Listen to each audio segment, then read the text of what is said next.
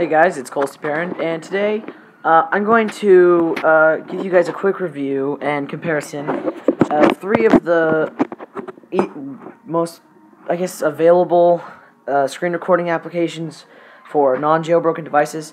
And I'm going to just give you guys, I'm going to compare them, and I'm going to tell you which one I think is better, as well as just kind of give you guys a quick review of each one.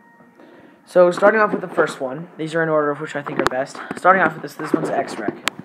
Now, as you can see, very pretty, simple interface. Nice colors, it's very soft, simple. You have a record button here and a stop button on the right. You have your videos tab right here at the bottom. As you can see, I'm recording right now.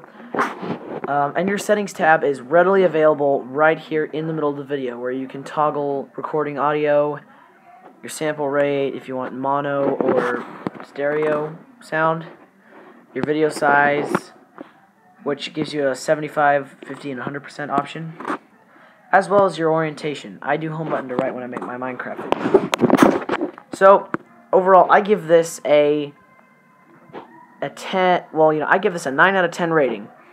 One of the problems with it is that it is very buggy right now. It is in the 1.0 and it crashes sometimes, but I really can't criticize it too much for that because there's no way to update it now that Apple has taken it out of the store. But next, we have Recordscreen.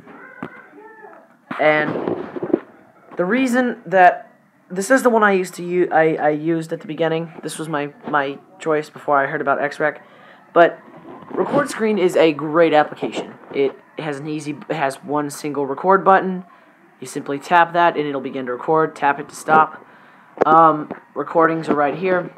But one problem I had with it too was that it's also, the settings aren't readily accessible within the app. You have to actually scroll over to your settings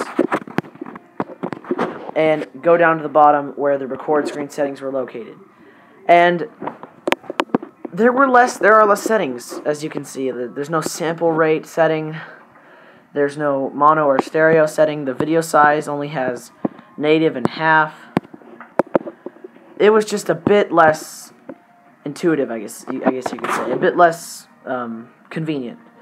And the fact that because it's a web application and Apple took down the website, every time you restart your device, you have to set your date back before to 2012 and reinstall it. As well, and it crashes sometimes when encoding the video. So I give that one about a 6 or 7 out of 10. Following this, in last place we have DispRecorder. This was released a little while ago. Now, this app, it's got a nice look and feel. I like how you can go to your recordings and upload them directly to YouTube. In here you have a lot of settings. You can choose your audio codec along with your sample rate, as well as how many channels. You can choose how they are sorted within the app. You can choose the video orientation is auto, so it'll rotate with you, which I really liked. There's 2 different screen capture methods. Direct access is a bit faster. Your video quality, high, medium, low, the video size, full or half. There's a couple little things also on the file settings.